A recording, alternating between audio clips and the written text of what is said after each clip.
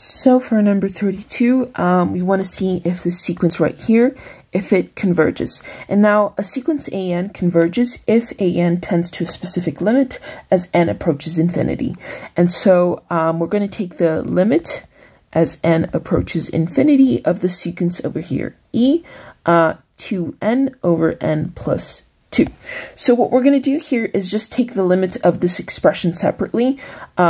So this is equal to e to the power of the limit as n approaches infinity of 2n over n plus 2.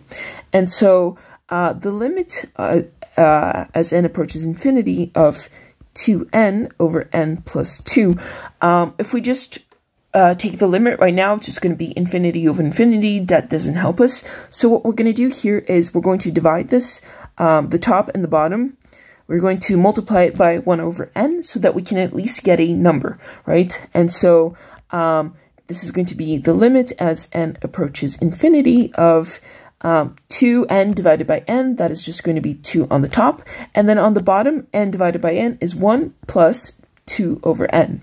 And so the limit as n approaches infinity of 2 over n, this is like 2 divided by a very large number. This tends to 0. And so this limit is going to be, the limit of 2 is just 2 over 1, that doesn't change, plus this limit over here, 2 over n, that goes to 0, and therefore this is 2.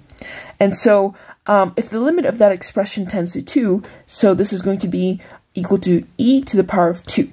And therefore, we can see that the limit here is e to the power of 2. And so we say that an tends to e to the power of 2 as n approaches infinity, and so an converges. So that is it. We found the limit for an, and we saw that the limit exists, and therefore the sequence here, it must converge.